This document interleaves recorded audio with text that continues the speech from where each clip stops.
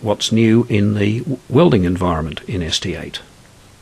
Solid Edge has streamlined the process of creating weld beads within an assembly by providing you with powerful tools to help you get your product to market faster.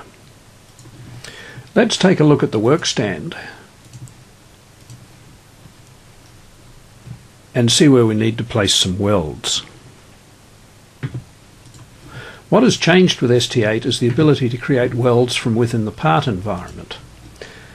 So what we're going to do is create a part in place. I've got a template here, which is a part template. I'm just going to create my weld on this face, and we'll give it a name.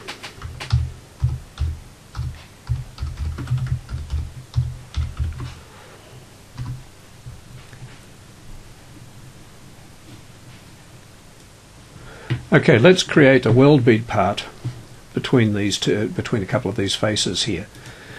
The weld command within part is now under under sweep, fillet weld. I'll select the rod there. We want to make that a 3mm weld.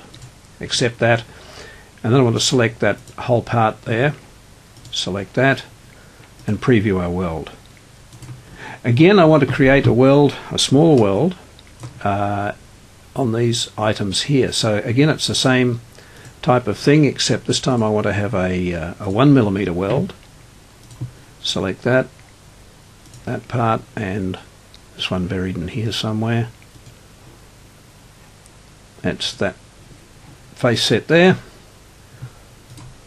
and we have our welds. The beauty of this is we have complete control over our colors and mass properties and what have you. Just let's change the colors here very quickly and return now to our top level assembly. What we see here now is we've welded this part, but if we zoom out a little bit, we'll see we've got similar welds required on these other brackets. It's the same bracket that's replicated through the assembly. Now with ST7 we provided the tool set to allow us to do that, a duplicate component. So let's select that.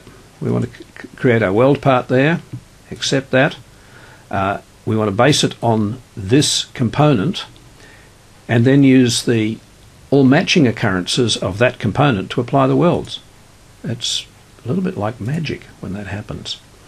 So there we've replicated our welds through our entire part.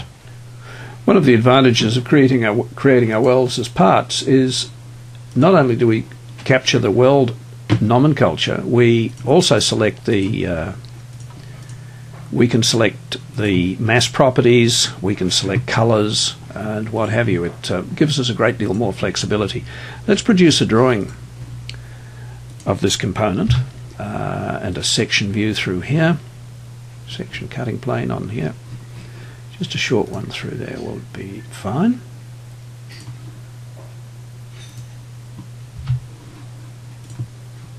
And we need to have the section view itself of here,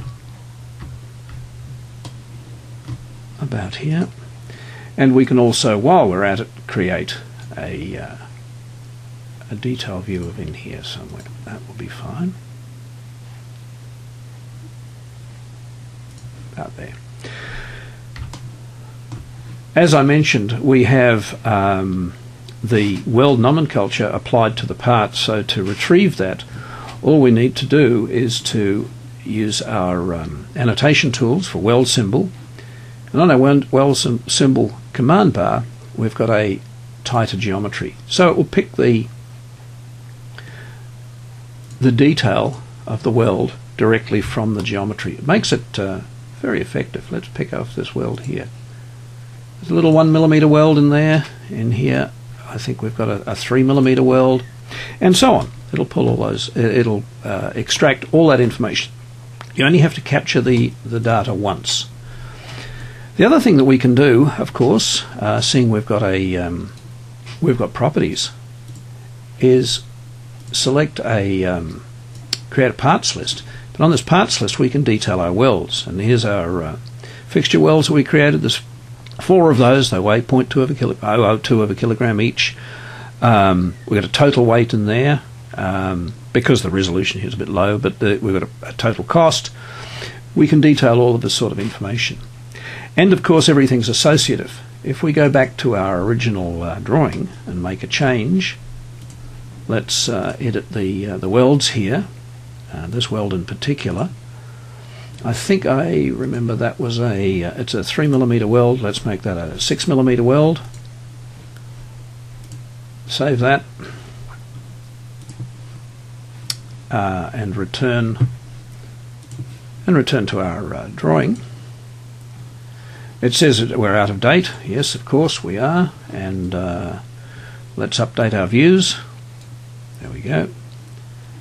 And we can clear those instructions, but we see that weld has changed. Solid Edge with synchronous technology keeps you ahead of the game during your design and detailing processes by providing you with the best tools and technology to get your job done right the first time.